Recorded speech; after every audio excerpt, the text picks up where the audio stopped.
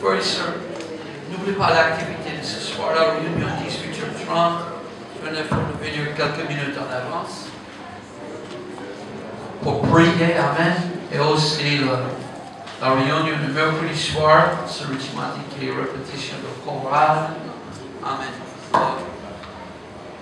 Lundi soir, amen. Soyez présents, la réunion de prière le vendredi soir, amen. Hébreux chapitre 11 et verset 1. Hébreux chapitre 11 et verset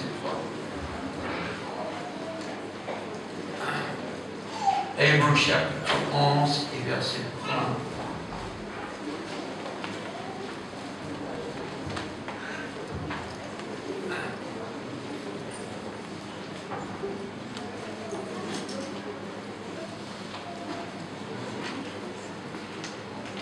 Hébreux chapitre 11 et verset 3.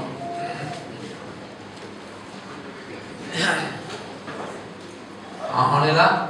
Amen. Amen. Or, la foi est une ferme assurance des choses qu'on espère et une illustration de celles qu'on ne voit pas. Pour l'avoir possédé, les anciens ont obtenu un témoignage favorable.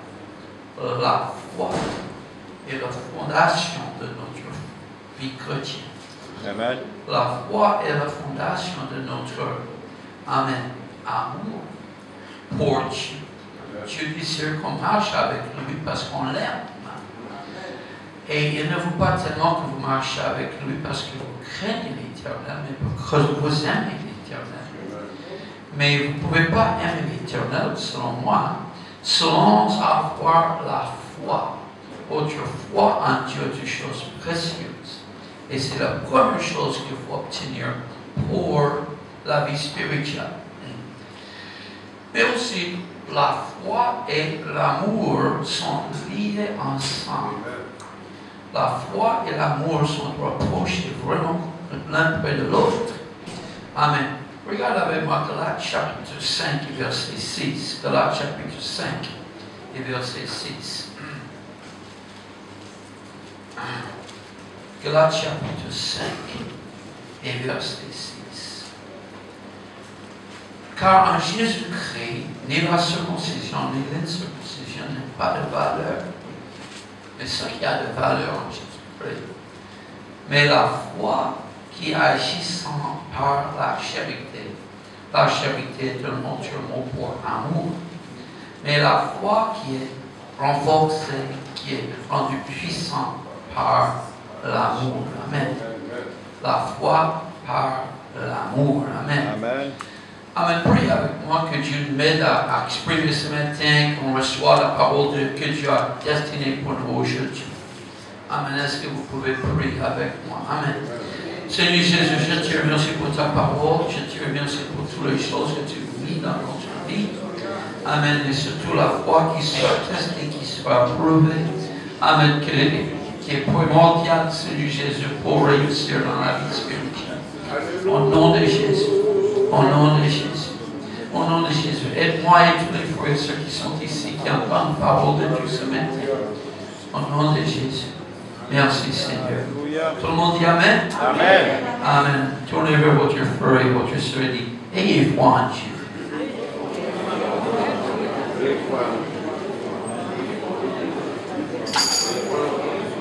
Ayez foi en Dieu. Amen. Seigneur, mes frères et sœurs. Amen. Chaque jour, je demande ce que je dois prêcher. Je demande au Seigneur, qu'est-ce que c'est sa volonté pour la vie?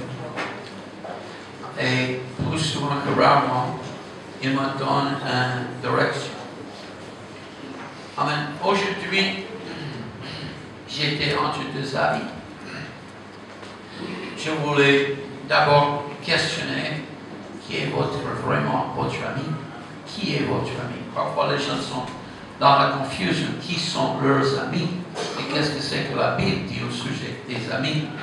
C'est bon que vous vous rendez compte qui est votre ami. Et, mais aussi, ce que j'ai décidé de faire, c'est de parler de ce qui fait l'endurer. Si vous voulez que votre amitié dure longtemps, il faut avoir la foi. Si vous avez un ami, un copain, amen, vous pouvez dire, mais j'aimerais garder mon relation avec mon copain, mais pour avoir cela, il faut avoir la foi et le respect. Amen. Amen. Alors, la foi est une chose nécessaire pour une amitié d'être longue durée, que ça dure, il faut avoir la foi. Il faut avoir la foi dans la personne. C'est une chose que Paul a dit qui est si importante que vous ne pouvez pas plaire à Dieu sans la foi.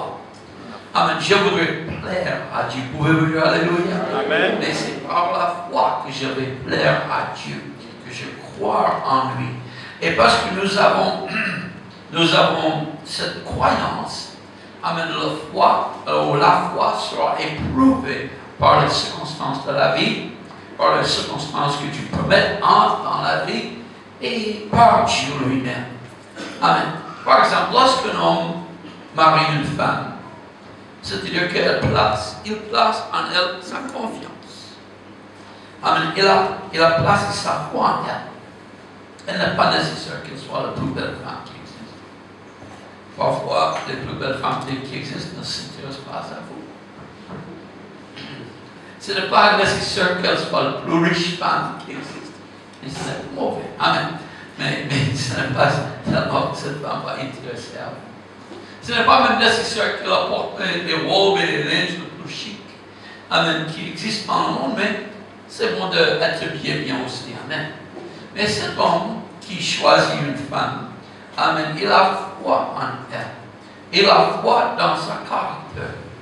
Qu'il dit dans son cœur, mais je crois que cette femme a le caractère qu'elle va, si on a des enfants, elle va élever les enfants dans la mission du Seigneur, dans une manière qui donne respect à ma famille. Amen. Il place sa foi dans le caractère de cette femme. Amen. Parce qu'il ne croit pas que cette femme sera infidèle à lui. Amen. Mais il croit que cette femme aussi croit en lui. Il ne peut pas se marier avec une femme qui ne croit pas en lui. Mais le fait qu'elle croit en lui, ça augmente sa confiance, son assurance, sa sens de valeur. Amen. Et il sait que cette femme ne va pas parler mal au sujet de lui derrière son dos. Amen. La foi qui est dans le cœur de l'homme pour elle, c'est que cette femme m'aime. Cette femme m'aime. Alors, il dit que cette femme est une personne qui est pas seulement quelque chose qui est intéressant à voir, ni quelque chose qui est intéressant à toucher. Ces choses sont bonnes aussi, n'est-ce pas vrai? Mais c'est quelque chose qui est fidèle. Il voit dans la femme une fidélité. Il voit dans la femme quelque chose qui peut rendre la relation de longue durée. Amen. Parce que personne ne se marie pour se divorcer. Amen. Et aussi, une femme, lorsqu'elle voit un homme qu'elle aime, parfois, j'ai remarqué ça plus souvent que rarement. Vous voyez, on dit qu'une femme, il y a une histoire qu'une femme embrasse trois fois et que ça change en prince. Mais j'ai plutôt vu des femmes qui embrassent les hommes qui sont comme un guapo. Ils restent comme un guapo aussi. C'est pas un quoi change. Amen. Mais vous voyez ce que je dis. Parfois les femmes, je ne sais pas, je ne suis pas une femme. Hein. Si vous n'avez pas remarqué, je ne suis pas une femme. Hein. Mais parfois, il est difficile pour un homme à comprendre une femme. Hein. Et parfois, une femme, elle voit un homme, et là, je ne sais pas qu'est-ce que c'est qui tire une femme vers un homme. Mais je crois que, M. Richie peut-être peut dire ça dans notre message, mais pas ça, M. Richie. Mais elle a foi en lui aussi. Elle a une assurance en lui, que c'est un homme qui l'aime, que c'est un homme qui va pourvoir à ses besoins. C'est un homme qui va protéger sa femme. Amen. C'est un homme qui va pourvoir aux besoins de ses enfants. c'est un homme qui va protéger ses enfants. Ça, c'est les deux caractéristiques qui sont vraiment importantes pour un mari. Que le mari pourvoit pour la famille. Ce n'est pas la France qui va pourvoir pour la famille. Hein. C'est l'homme qui doit pourvoir pour la famille. Amen. Et le femme a un grand rôle à jouer aussi. Amen.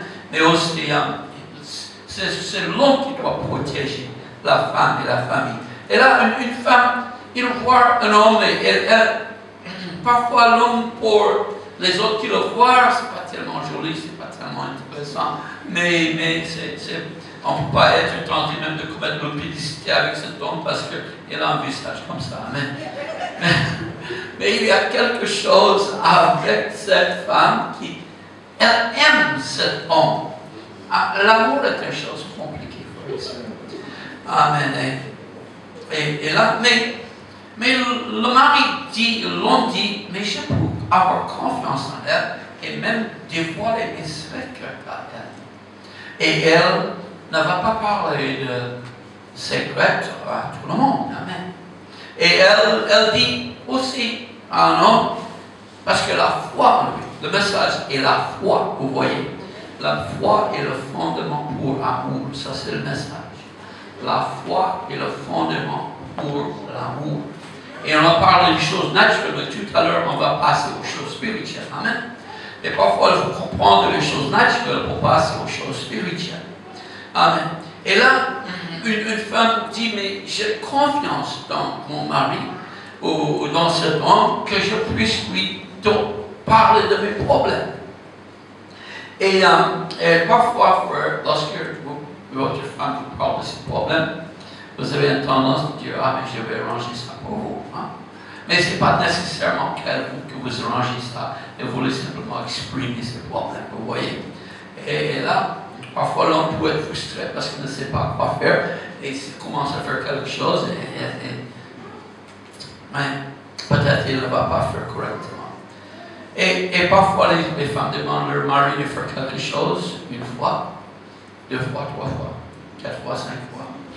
Amen. Et ne vous inquiétez pas, en 2 années, ça sera fait. Ça, c'est ce que j'ai remarqué. Pour certains, sont pas moi, certains pas moi. D'abord, pas Amen. Amen. Mais là, elle dit, je peux avoir confiance en lui et je peux lui dire mes problèmes. Parce que je crois qu'elle est un homme qui est fidèle. Je crois qu'elle est un homme qui mérite mon affection. Et là, le mariage peut être fondé sur une bonne relation parce qu'il y a foi. Amen. Et toute cette relation est engendrée et fondée sur la foi l'un en l'autre. Et dans ces jours, le mariage est en train de lutter. Il y a tellement de luttes, tellement de tentations, tellement d'ennemis de mariage. Amen. Mais dans ces jours, si vous voulez que votre mariage dure longtemps, il faut avoir la foi. Il faut avoir la confiance. Il faut avoir l'assurance. Amen. Amen. Et là, si vous avez ces choses, l'un en l'autre, pas simplement un, mais l'un et l'autre a ces sentiments de la foi, l'un en l'autre. Amen. Il y a une tendance pour ce mariage à durer plus longtemps. Il y a une tendance pour ce mariage d'être béni par le Seigneur. Il y a une tendance d'être fortifié par les épreuves au lieu d'être séparé. Pouvez-vous dire Amen? Je voudrais ajouter que l'autre jour, j'étais à Dallas, il y a peut-être 3 ou 4 mois. Et j'ai assisté dans la réunion espagnolophone à l'église à Dallas, dans la Box Springs. Et là, le pasteur a prêché que parfois, pour payer pour une chose, il faut faire un premier versement, et un second versement, et un troisième versement. Et après, vous avez fait autant de versements nécessaires, vous pouvez avoir la chose. Ça, je sais, il y a ce qu'on appelle crédit. Amen. Mais dans un sens, la chose devient votre chose lorsque vous avez payé le dernier trait.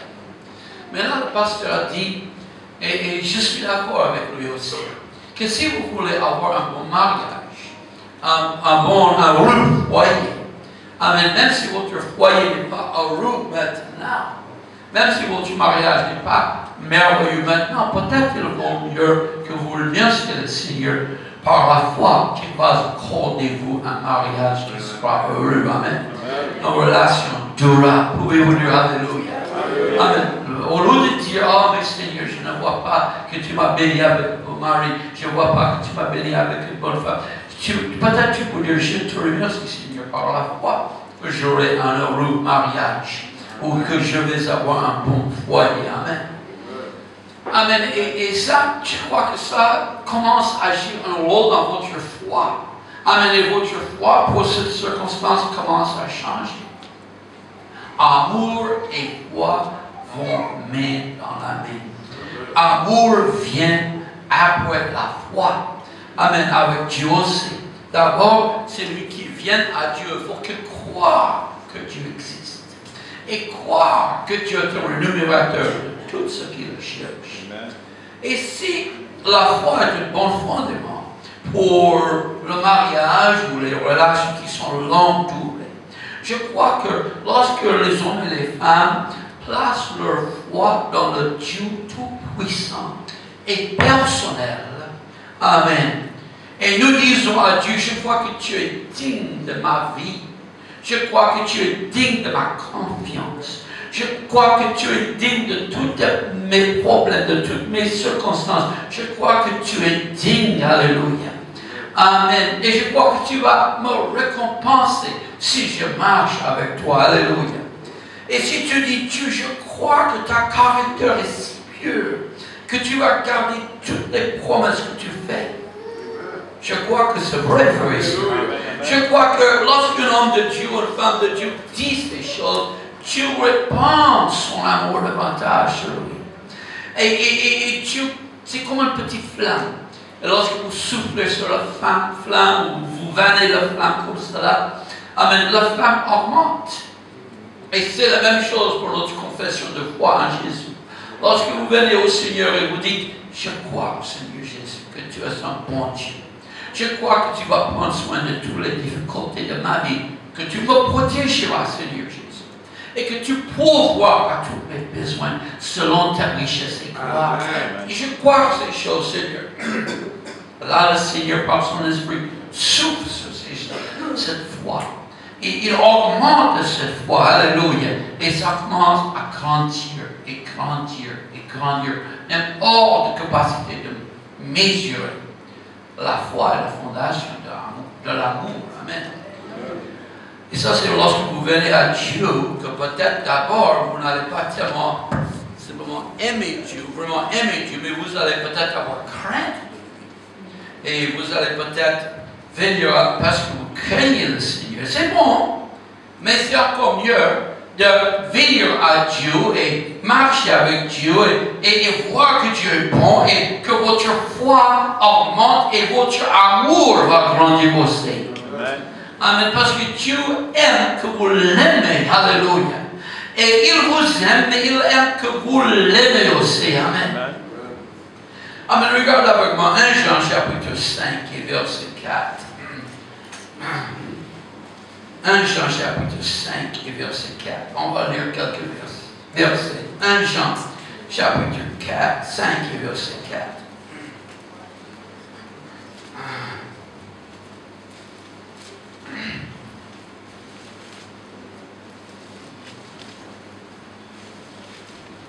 Amen. 1 Jean chapitre 4 et 5 et on va commencer verset 3. Car l'amour de Dieu consiste à garder ses commandements. Ces commandements ne sont pas pénibles, parce que tout ce qui est né de Dieu triomphe du monde. Et la victoire qui triomphe du monde, c'est notre foi. Ce n'est pas nos œuvres, mais c'est notre foi. Alléluia. Qui est celui qui triomphe du monde, selon celui qui croit. Sinon, celui qui croit que Jésus est le Fils de Dieu. La foi a en elle la puissance de vous faire triompher du monde, des circonstances, des difficultés qui existent dans votre vie ou qui peuvent exister dans votre vie. Amen. On a déjà lu Hébreux chapitre 11 et verset 1er. Or, la foi est une ferme assurance des choses qu'on espère, et une démonstration de celles qu'on ne voit pas. Amen. Et encore, on va voir Romains chapitre 10 et verset 17. Romains chapitre 10 et verset 17.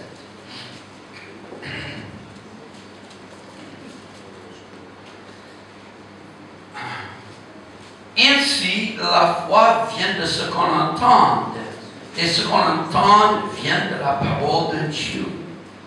C'est-à-dire que si vous entendez la parole de Dieu, il y a une tendance que cette parole va vous faire croire que Dieu existe, va vous faire croire que Dieu est pour vous, que va vous faire croire que Dieu est capable de vous aider. Mais si vous écoutez d'autres voix que la parole de Dieu, c'est sûrement que ça détruit votre foi. Amen, ça détruit votre vie. Mais je voudrais croire que mon Seigneur existe et qu'il est capable de m'aider aussi. Alléluia. Amen. Et il y a la foi qui agit par l'amour. Amen. Amen. C'est notre foi, amen, est basée dans l'amour de Jésus-Christ. Amen. Amen. Amen. Regarde le verset Hébreux chapitre 11, le verset 1er. Amen. Un verset qui dit la foi est la substance des choses qu'on espère et la ferme conviction des choses qu'on ne voit pas.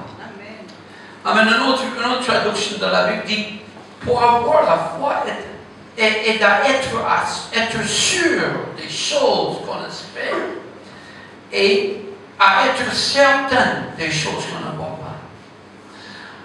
Et en français, Darby dit, or la foi est l'assurance des choses qu'on espère et la conviction de celles qu'on ne voit pas. Nous n'avons jamais vu Dieu. Hein? C'est quelqu'un ici dit que vous avez vu Dieu, vous êtes un menteur. La vérité ne demeure pas en vous. Amen. Mais nous n'avons pas vu Dieu. Pouvez-vous dire alléluia? Nous n'avons pas vu le ciel non plus. Amen. Le ciel où Dieu habite. Amen. Mais je crois qu'il y a un Dieu, frère et sœur. Alléluia. Je n'ai pas vu Dieu, mais j'ai vu les évidences de Dieu. Amen. Et je n'ai pas vu le ciel, mais j'ai vu les évidences du ciel. Alléluia. Et je suis certain, je suis plein d'assurance qu'il y a un Dieu. Et qu'un jour, Dieu va venir nous amener d'être avec lui dans sa demeure céleste. Pas ici sur la terre est merveilleuse auparavant, avant qu'elle avait été maudite.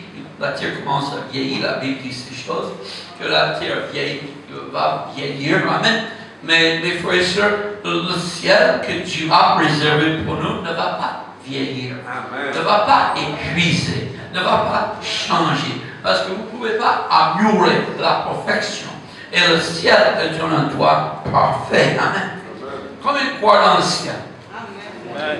Quand je n'ai jamais vu le ciel, Amen, mais je crois qu'il est là. Combien de croient en Chine? Combien de croient qu'il y a en Chine? Combien ont déjà vu la Chine? Quelques-uns ont vu la Chine. La seule personne dans notre assemblée qui a vu Chine. Amen. Premier Européen qui est de renom, mais qui s'appelle Marco Polo, a vu la Chine. Vous voyez, il est allé en Chine lorsqu'il avait peut-être 16 ans avec son père. Et après avoir séjourné en Chine après 25 ans, il est retourné en Autriche, qui s'appelle Vienne. Je crois le nom de cette ville en anglais c'est Vienna, et peut-être en français on dit Vienne. Et là, il est allé là, et puis il commence à dire ce qu'il a vu pendant ces années de séjour en Chine. Et là, les gens ont ri au sujet. Les gens se moquaient de Marco Polo. Marco Polo disait, mais les gens qui sont en Chine n'ont pas la même couleur que vous. Leurs yeux ne sont pas comme ça. Ils sont comme ça, vous voyez. Ils ne sont pas comme vos yeux ici. Et là, il a parlé de la magnificence du Khan, le roi de Chine. Et là, les gens se moquaient de lui. Et les gens lui ont surnommé Monsieur Million. Parce qu'il avait, lorsqu'il parlait, il faisait des exagérations. Il avait des millions de Chinois. Il avait des millions de chevaux, vous voyez. Et là, mais en réalité, il a vu les grandes richesses et la grandeur de Chine qui dépasse toute l'Europe à ce moment-là. Et dépasse tout le Moyen-Orient à ce moment-là. Et là, lorsqu'il a parlé de ces choses, les gens ne pouvaient pas croire qu'il était vraiment un endroit qui s'appelle la Chine. Vraiment un endroit qui avait été rempli de richesses. Parce qu'ils ont jugé la richesse selon leur ville de Vienne, selon leur ville le pays d'Autriche. Mes frères et sœurs, ne jugez pas le ciel selon la Martinique, ni selon la Fort-de-France, ni selon la Montagne. Le ciel doit être jugé par les dimensions que vous n'avez jamais imaginées. Alléluia. Il est au-delà de notre imagination que c'est si merveilleux. C'est le demeure de Dieu, enfant de Dieu. Alléluia. Et j'y crois qu'il n'y a aucun endroit sur la terre qui est si merveilleux que le ciel. Amen. Je suis américain, parfois les gens disent les choses, surtout auparavant des USA. Les rues des USA sont pavées en or. Je n'ai pas encore observé ça. Mais je n'ai pas encore vu ça. Mais les gens disent que les rues des USA sont pavées d'or. Une fois en Angleterre, j'avais l'occasion de parler à un lycée. Mais j'ai parlé de grandeur de Dieu et ce que Dieu peut faire. Et puis après cette lecture, les jeunes, quelques-uns qui venaient près de moi, ils posaient la question. J'ai posé la question, est-ce que tu crois que Dieu peut faire ces choses? Et là, le jeune homme qui dit, je crois que Dieu peut faire n'importe quel miracle aux États-Unis.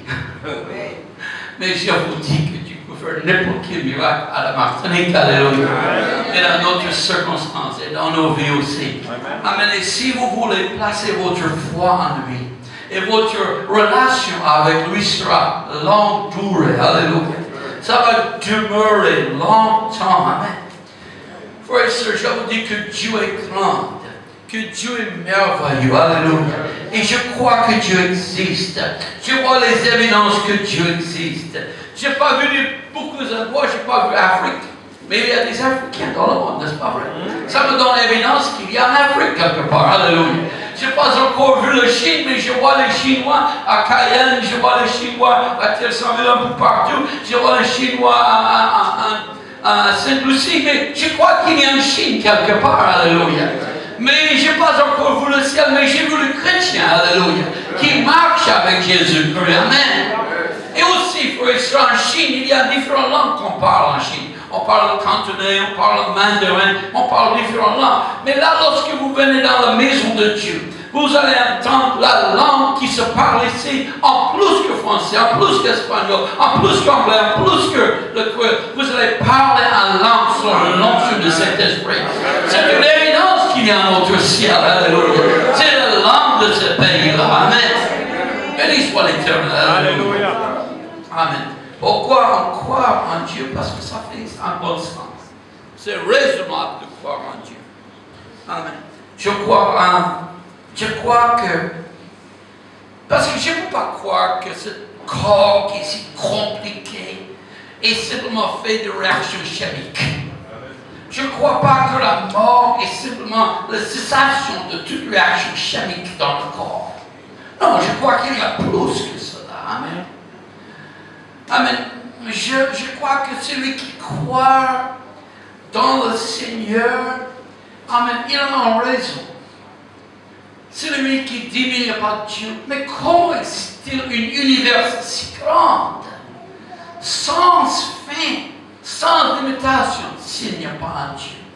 Je crois qu'il y a un Dieu, frère et sœur, alléluia. Et je crois qu'il vaut la peine de croire en lui et de garder votre foi en lui, alléluia. Amen. Je ne crois pas que simplement dans cette vie ici que vous recevrez tout ce qui est juste maintenant. Non, non, non. Si c'était le cas, j'avais entendu parler de Joseph Mengele. Joseph Mengele. C'est un Nazi qui faisait des expérimentations surtout sur les jumeaux en Autriche dans la Deuxième Guerre mondiale. Joseph Mengele avait choisi les jumeaux identiques. À un certain moment, il avait à peu près 275 jumeaux identiques, couple de jumeaux identiques. Et là, il voulait coupé dedans pour voir pourquoi c'était authentique. Il faisait beaucoup d'expérimentations sur le sens d'anesthésie. Et là, à la fin d'une année et demie environ, il avait que 12 groupes de jumeaux qui restaient de 275. À la fin de la guerre mondiale, beaucoup de Nazis ont été pris et ont été pendus aussi. Mais Joseph Mengele, qui était peut-être parmi les pires, il a échappé belle. Et ils ne l'ont jamais retrouvé, il n'a jamais fait jugement continu. Et un jour, à peu près dans les 78, en 1978, il y a quelqu'un qui est mort au Brésil, qui avait le même DNA, ou ADN en français, ADN, amen, qui avait le même IBM, BMW, BMV, amen, qui de Joseph Mengele. Et c'est-à-dire que cet homme a vécu toute sa reste de sa vie sans peut-être punition, sans difficulté au Brésil. Mais il y a un Dieu, il y a un jour de jugement, que tout homme sera appelé à devant jugement devant le Seigneur. Ce n'est pas seulement dans cette vie que vous recevrez ce qui est juste. Non, non, non. Peut-être vous allez être méchant dans cette vie. Mais sachez-vous et savez-vous bien qu'il y a un jour de jugement. Alléluia. Il y a un jour que tu vas juger toute œuvre qui est faite ici sur la terre. Alors je crois en Dieu parce qu'il y a un jour que les méchants vont payer pour leur méchanceté. Alléluia. Je crois en Dieu parce qu'il y a un jour que les justes seront récompensés pour leur foi et leur bonne conduite devant le Seigneur. Pouvez-vous dire Amen? Amen. Amen. Il n'y a pas de joie de croire, de douter. Vous voyez le mot cynique? Vous pouvez voir le mot cynique. Est-ce que vous avez entendu parler du mot cynique? Cynique est un mot qui vient du grec, qui veut dire comme un chien. Comme un chien. Si vous doutez, vous regardez dans le dictionnaire. Un cynique, regarde, il est comme un chien. Regarde ce que le chien fait. Lorsque vous parlez avec un chien, il dit ça c'est l'attitude de cynique. Vous annoncez la bonne nouvelle, il dit vous dites que tu es moi, il dit il fait voir les dents, il lève le côté de sa bouche. Il est cynique. Il n'est pas content, il est cynique, alléluia. Mais l'enfant de Dieu, il croit dans son Seigneur, il croit dans son Dieu, et il est content parce qu'il a l'assurance qu'un jour, il sera récompensé par son Seigneur. Et Dieu va prendre soin de lui, il va lui garder, il va lui bénir, il pourvoira à tous ses besoins. Pouvez-vous dire Alléluia? Amen. Non, la foi en Dieu répond à toutes les questions de la vie. Amen. Regarde, imaginez que vous trouvez sur le parking de l'hôpital, maintenant, il y a beaucoup de voitures là, vers 13 h 14 h. Il n'y a presque pas de parking. Mais là, vous trouvez dans l'hôpital de Ménard, sur ce parking, des clés de voiture. Et là, vous allez vers 30 différentes voitures, vous mettez une clé, la clé ne tourne pas. Et finalement, vers la 160e voiture que vous passez, et la clé entre, la clé démarre la voiture, vous croirez que peut-être ça c'est la clé pour cette voiture-là, n'est-ce pas vrai? N'est-ce pas vrai? Parce que cette clé répond aux besoins de cette voiture. Amen. Mais ça, c'est comme la foi. La foi dans le Seigneur Jésus répond à toute question de la vie. La foi dans le Seigneur Jésus répond à toute difficulté qui peut exister. Alléluia. La foi en Jésus-Christ. Amen. Il est la clé de comprendre toutes les circonstances. Amen. Amen. Amen. Pouvez-vous dire Alléluia? Amen. La foi en Jésus-Christ est la fondation pour l'amour. Amen. Mais comment peut-on avoir la foi? Romains chapitre 10 et verset 17, on a lu, la foi vient par ce qu'on entend. Amen. Lorsqu'on écoute la parole de Dieu qui est prêchée, qui est enseignée, nos cœurs sont encouragés à croire que Dieu est avec nous, que Dieu sera avec nous. On sent même une frisson, parfois, une frisson, une sensation que Dieu parle avec nous. Alléluia. Amen. Lorsqu'on lit la parole de Dieu, on voit beaucoup d'exemples comme Dieu a été avec les gens dans la Bible. Et nous disons, ah, mais si Dieu a été avec eux, il sera avec moi aussi. Si tu pouvais libérer Joseph de prison, amen, tu pourras libérer de mes circonstances aussi. Si tu pouvais ressusciter, amen, Jonas entre le ventre du grand poisson, le baleine, amen, si tu pouvais entendre la prière de Jonas dans le ventre de poisson, amen, il peut entendre ma prière ici, alléluia. Amen. Et là où je lis ces choses, et je dis, ah, je crois en Dieu. Et ma foi commence à augmenter, alléluia. Pouvez-vous dire alléluia? C'est-à-dire que je dis, je crois qu'elle est fidèle de garder ses promesses. Je crois qu'elle est fidèle à exaucer mes prières. Je crois qu'elle est fidèle à pourvoir à mes besoins. Je crois qu'elle est fidèle pour me protéger et pour me préparer une place d'habitation. Alléluia. Amen. Lorsque vous dites ces choses, vous devrez dire, je crois ces choses et je vais m'engager de marcher avec lui. Alléluia. Amen. On va plus loin ce matin, s'il vous plaît. Mais il y a des prophéties dans la parole de Dieu qui nous montrent l'assurance que Dieu est avec nous. Qui nous montre que la véracité de qui est Jésus-Christ. La Bible est divisée en deux parties. L'Ancien Testament est écrit avant Jésus. Le Nouveau Testament est écrit au sujet de Jésus et après la résurrection de Jésus. Mais dans l'Ancien Testament, le plus grand prophète de l'Ancien Testament, c'était Isaïe. Il a écrit 66 chapitres dans son livre. Mais tous les prophètes depuis le temps de Moïse ont parlé au sujet de Jésus-Christ en prophétie. Mais 742 ans avant la naissance de Jésus-Christ, 742, vous voyez, il n'est pas Notre-Dame à ça. Est-ce que Notre-Dame, est-ce que c'est Notre-Dame ou Nostradamus? Amen. Amen. Et les Français disent Nostradamus. Je n'ai pas confiance en lui. Un grand Québécois peut-être. Amen. Mais pas un prophète de Dieu. Amen. Mais Isaïe disait 742 ans avant la naissance de Jésus-Christ. En Isaïe chapitre 7 et verset 14, il détaillait la manière spéciale de la naissance de Jésus. Il a dit, c'est pourquoi le Seigneur lui-même donnera un signe. Voici, la jeune fille deviendra enceinte, et elle enfantera un fils. Elle lui donnera le nom d'Emmanuel. Vous voyez, il dit, la jeune fille, ce n'est pas n'importe quelle jeune fille, parce que les jeunes filles tombent enceintes tous les jours. Mais il dit, la jeune fille, c'est-à-dire la Vierge, Marie, amen, va donner naissance. La naissance de Jésus-Christ était une naissance extraordinaire. C'était fait sans convoitise. C'était fait par l'action divine de Dieu, amen. Ce n'est pas un couette qui engendre Jésus, amen. C'est le Seigneur, le Saint-Esprit qui est descendu sur Marie. Et là, la puissance de Dieu a été engendrée, une vie dans le ventre de Marie qui n'a jamais connu un nom. Elle était vierge. Jamais une naissance comme cela depuis la création du monde. Alléluia.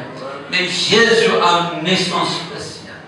Plus tard, en chapitre 9, verset 5, dans Isaïe, il dit, car un enfant nous est né, un fils nous est donné, et la domination reposera sur son épaule, et on l'appellera admirable, conseiller, Dieu puissant, Père éternel, Prince de la paix. Voici, frères et sœurs, avez-vous remarqué, un fils nous est donné. Amen. Il sera appelé Père éternel. Alléluia. Prince de la paix. Alléluia. Ce n'est pas simplement un enfant qui est né ici, mais c'est Dieu avec nous. Emmanuel. Alléluia. Amen. Béni soit l'Éternel. Pouvez-vous dire Alléluia. Alléluia. Amen. Amen. Et plus tard dans le livre de Michée, qui est donc à peu près le même temps que Isaïe a prophétisé, Michée chapitre 5, verset 1er, il est dit 700 ans avant la naissance de Jésus. Il est prophétisé. Et toi, Bethléem, Ephrata, petite entre les milliers de Judas, de toi sortira pour moi celui qui dominera sur Israël. Et donc l'origine remonte au temps ancien, au jour de l'éternité. Lorsque Jésus est né sur la terre, il est né à travers une vierge. Il est né, amen, dans une ville qui s'appelle Bethléem. Alléluia. Et là, il a dit que cet enfant est un enfant spécial. C'est un enfant qui est différent. C'est un enfant qui remonte Père éternel, des origines d'éternité. Les jours de l'Antiquité, les anciens jours. Non, il n'a pas commencé simplement à Jérusalem, Jésus. Jésus existait avant. Il existait en forme de Dieu. Que Dieu a été avec nous. Alléluia. Amen. Béni soit l'Éternel. Alléluia. Que Dieu est en Christ, réconciliant le monde avec lui-même. Amen. Amen. Au commencement était la parole. La parole était avec Dieu. Et la parole était Dieu. Alléluia. Amen. En principe. C'est espagnol. Amen. J'ai mémorisé cette verset sur la Marie. Amen. En principe, era el verbo. Amen. Amen. Je vais laisser là pour là. Amen. Et béni soit l'Éternel. Alléluia. Amen. Mais lorsque nous voyons dans la parole de Dieu, et nous considérons ce que Dieu a dit dans sa parole au sujet de la naissance de Jésus, nous disons, Dieu sait quoi il fait. Dieu a un plan pour nous. Amen. Et je vois que Dieu va prendre soin de ma vie aussi, de mes circonstances aussi. Pour vous dire Alléluia. Amen. Voici Luc chapitre 1er et Matthieu chapitre 2. L'ange Gabriel venait près de Marie. Et l'ange Gabriel a prononcé pas mal de bénédictions. Amen. Il a mentionné qu'elle sera la mère de Messie, que l'enfant qui naîtra d'elle sera grand, et qu'il va avoir le trône de David, et de grandeur de son royaume, il aura sans fin. Et là, la jeune fille, Marie, qui peut-être avait 18, 19 ans, on ne sait pas exactement, mais elle a commencé à ressentir un changement dans son corps après la visitation de l'ange, après la prononciation. Elle est allée voir Élisabeth, sa tante, sa parente. Et Élisabeth, qui n'avait jamais été enfantée, amen, dans sa vieillesse, a conçu un enfant avec son mari, qui est l'enfant qui s'appelle maintenant, c'était Jean-Baptiste, amen. Et là, lorsque Marie entre dans la présence d'Élisabeth, qui avait 6 mois de grossesse, Élisabeth disait, l'enfant en dedans de moi a tressaillé et sauté avec joie. Il commençait à dire, et l'enfant qui te sera né est prophétisé sur elle aussi. Marie dit, en confirmation. Écoutez la parole de Dieu dans votre vie. Dieu va vous donner des confirmations qu'il est avec vous aussi. Alléluia. Amen. Puis, l'enfant est né, et le jour de l'enfant est né, il était un peu décourageant parce qu'il n'avait pas un lit. Il était au milieu des animaux, dans une crèche, la Bible dit. Mais ce n'était pas la fin. Ne vous découragez pas. Écoutez la parole de Dieu. Les bergers sont venus de loin. Disons, nous avons entendu les anges qui chantaient. Les anges qui paient sur la terre. Alléluia. Amen. Oh oui. Amen. Nous sommes venus pour voir. Et là encore, une évidence. Elle écoutait la parole de Dieu pour augmenter sa foi. Enfant de Dieu, n'abandonnez pas votre foi. Le Seigneur va vous aider de croire et de continuer dans votre foi. Amen. Amen. Plus tard, lorsqu'il a présenté Jésus dans le temple, venez le plus ancien sacrificateur Simon et une femme qui s'appelle Anne, qui ne quittait pas le temple, mais elle servait le Seigneur dans la prière et le jeûne continuellement. Et là, Anne est venue et Anne a prophétisé sur l'enfant. Et Simeon, le prêtre, il a prophétisé sur l'enfant. Et la Bible dit que Marie a gardé toutes ces choses dans son cœur. Amen. La foi garde la bonne chose dans le cœur. Alléluia. Amen. Oh, enfant de Dieu, votre foi sera testée. Votre foi sera approuvée. Votre foi sera, amen, et tordue parfois, amen. Votre foi, la circonstance de la vie va faire l'effort de déchirer votre foi. Tenez-vous raide, enfant de Dieu. Amen. Le Seigneur va vous donner une assurance par la bouche de quelqu'un que vous ne connaissez pas. Et voici après cela venaient les mages de l'Orient, qui venaient pour adorer Jésus-Christ, lui offrir des cadeaux. Frères et sœurs, je vous dis que si vous avez la foi et une promesse de Dieu, gardez cette foi dans votre cœur. Amen. Peut-être il a pris beaucoup de foi pour Marie à croire ces choses.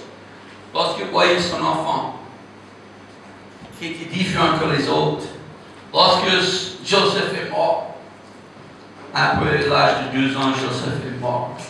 Et là, Jésus avait besoin de faire le mieux possible pour voir pour sa mère, pour les autres frères et sœurs du foyer.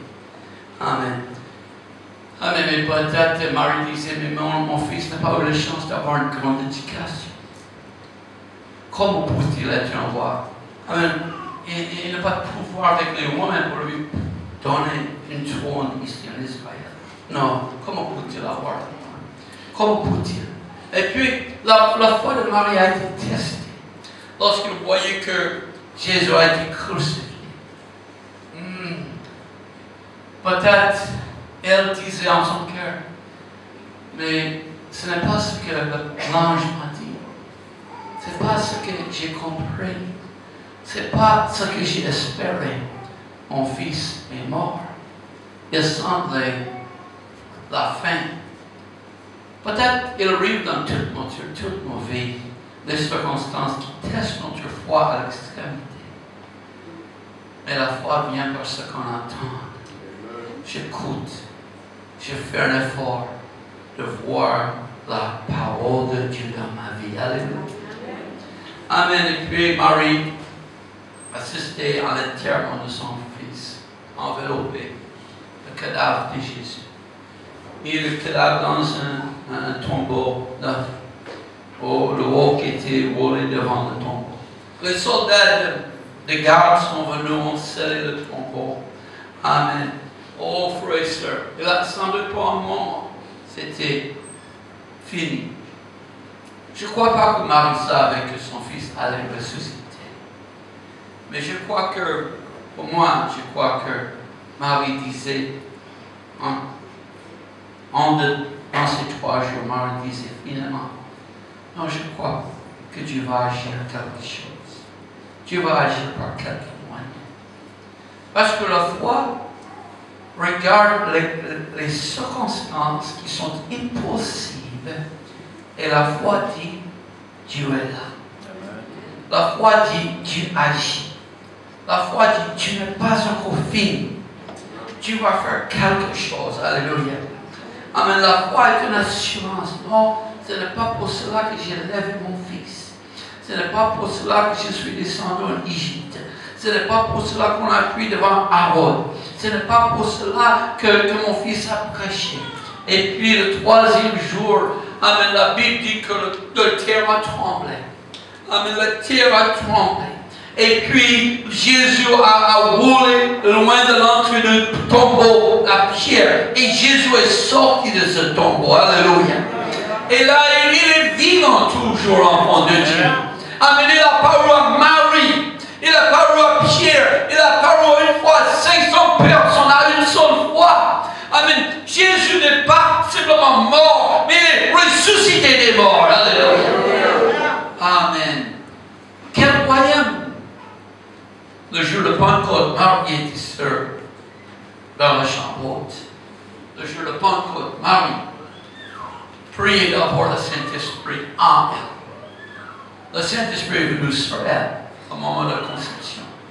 Mais lorsqu'elle a reçu le Saint-Esprit le jour de Pentecôte, elle a reçu une différence. Elle a reçu Christ en elle. Amen. Jésus est devenu son sauveur. Jésus est devenu celui qui lui a donné le Saint-Esprit. Et Marie a été baptisée au nom de Jésus-Christ. Alléluia. Et si Marie avait besoin d'être baptisée au nom de Jésus-Christ, nous avons tous besoin d'être baptisés au nom de Jésus. Amen. Si Marie avait besoin de recevoir le Saint-Esprit, nous avons tous besoin de recevoir le Saint-Esprit. Alléluia. Oh, béni soit Jésus. Alléluia. Alléluia. Parfois, il faut beaucoup de foi pour résister à tous les doutes qui pouvaient venir dans notre vie. Amen. Mais Marie a été récompensée. Amen. Et Marie a reçu une assurance. Parce qu'elle n'écoutait pas ce qu'on voyait. Mais elle voyait plus loin que les circonstances. Elle voyait la parole de Dieu. Elle voyait les promesses de Dieu. Elle voyait que Dieu est avec elle. Alléluia. Pouvez-vous dire Alléluia? Alléluia. Amen. Non, frères et sœurs, nos foi seront testées comme la foi de Marie. Amen. Mais restez fermes. Le Seigneur est avec vous. Alléluia. Ne soyez pas secoués, ébranlés. Amen. Trompez droite et gauche. Ne tremblez pas. Amen. Mais soyez affermis dans le Seigneur. Alléluia. Non, il y a une chose que Dieu garde ses promesses. Dieu répond à la prière. La Bible dit la prière fervente de juste en grande efficace. Amen. Est efficace et en grand effet. Alléluia. La foi nous rend vainqueurs. Pouvez-vous dire Alléluia. 1 Jean chapitre 5 et verset 4. La foi nous rend vainqueurs. La foi nous donne assurance. Amen. Pouvez-vous dire Alléluia. Amen. Ceux qui n'ont pas cette foi, Amen, n'ont pas la même assurance. Regarde, la foi nous accorde la victoire. Amen. Et il dit, car le mot de Dieu consiste à garder ses commandements. Et ses commandements ne sont pas pénibles parce que tout ce qui est né de Dieu triomphe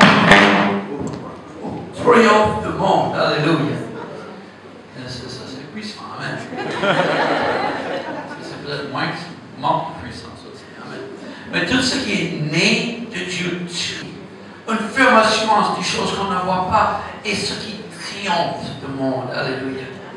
Qui est celui qui triomphe du monde? Amen. Sinon, c'est celui qui croit. Amen. Notre foi nous donne la victoire. La victoire nous apporte la joie. La joie du Seigneur est notre force. Si nous avons la vraie joie, nous avons la foi en Dieu. Alléluia. L'enfant de Dieu est béni par la foi qu'il a. Alléluia. En Actes chapitre 3, il avait un homme qui est boiteux depuis la naissance. Il n'a jamais marché dans sa vie correctement. Mais un jour, les hommes de Dieu passaient près de lui et disaient, au nom de Jésus-Christ, lève-toi et marche. Pierre lui a pris par la main et la force entre dans les chevilles de cet homme. Et cet homme se levait. Et cet homme commençait à marcher pour la première fois dans sa vie. Puis il a couru, il a sauté, il était joyeux. Qu'est-ce que c'est qui a causé cette joie? La foi a causé cette joie. Alléluia. La foi était la source de cette joie. Et je crois que chaque fois que l'enfant de Dieu, sa foi est testée, restez ferme. La foi va vous consoler. La foi va vous assurer. Alléluia. La foi va vous dire que Dieu est avec moi. Alléluia. Amen. Amen. Tout le monde dit Alléluia. Alléluia. Alléluia. Alléluia. Il y a les gens qui disent, je crois pas. Cynique. Visage de chien. Un jour, j'ai prêché entièrement, après entièrement, un personne qui est venu et je suis agnostique. Quel choix agnostique pour avoir? Au moins, il a une certaine possibilité de faire certaines bêtises sans avoir prise de conscience. Mais agnostique, quel choix qu'il peut avoir? Après ce prêche, il a dit, aujourd'hui, je vois les choses différentes. Alléluia. Amen. Non, frères et sœurs, si vous touchez la foi, si vous écoutez la parole, Dieu est capable d'agir dans votre circonstance. Amen. Dieu est capable d'agir au milieu de nous. Alléluia. Amen. Plusieurs exemples dans la parole de Dieu. Jacob n'avait pas la Bible. Jacob n'avait pas un verset biblique. Jacob avait simplement les histoires que sa mère lui rencontre au sujet d'Abraham, au sujet de Noé, au sujet d'Enoch, au sujet d'Adam. C'était des choses qu'il a parlé, l'entraînement qu'il a reçu. Mais le premier jour qu'il s'est échappé de chez son père, Amen. Il a fait un rêve. Et là, il a eu peur et crainte de Dieu. Il a fait une promesse à Dieu. Il a dit, si tu es avec moi, si tu me gardes dans tous les endroits que je vais, et tous les voyages que je fais, que je fasse, amen, je te donnerai la dixième de mes revenus. Et là, il a entré un contrat avec Dieu. Il a entré un engagement avec Dieu. Alléluia. Et là, frères et sœurs, les jeunes commencent à changer son salaire. 10 fois, vous voulez le tromper. Mais le Seigneur a changé la tromperie en bénédiction. Alléluia. Parce qu'il avait pris un engagement avec Dieu. Alléluia. Lorsque Jacob a pris cet engagement avec Dieu, il a été pauvre. Il n'avait pas même un brebis. Mais lorsqu'il est retourné dans son territoire, il a mis des mille de brebis, des moutons, etc. Amen. Il était un homme riche, alléluia. Parce que la bénédiction de Dieu et la foi en Dieu a tendance de vous augmenter, alléluia. De vous bénir, alléluia. Amen. Béni soit l'Éternel, alléluia. Amen. Non, je ne suis pas cynique aujourd'hui. Je suis croyant. Alléluia. Amen. Personnellement, j'aime les chiens. Hein? J'aime les chiens qui sont gentils, mais certains chiens sont comme ça. Amen. Non. Lorsque j'entends la parole de Dieu, je dis, non, non, non, Seigneur, je suis avec toi. Amen. Amen. Non, non, non, Seigneur, je mets ma tête, caresse ma tête, Seigneur, caresse ma tête. Alléluia. Amen. Je suis content de te voir. Je suis pas content. Je crois. Je crois que Dieu protégera. Je crois que Dieu me bénira. Je crois que Dieu digne de tous mes efforts, de toutes mes consciences, de tous mes problèmes. Alléluia. Amen. Amen. Un jour, une soeur est venue près de moi. Elle a commencé à me parler au sujet de différents problèmes.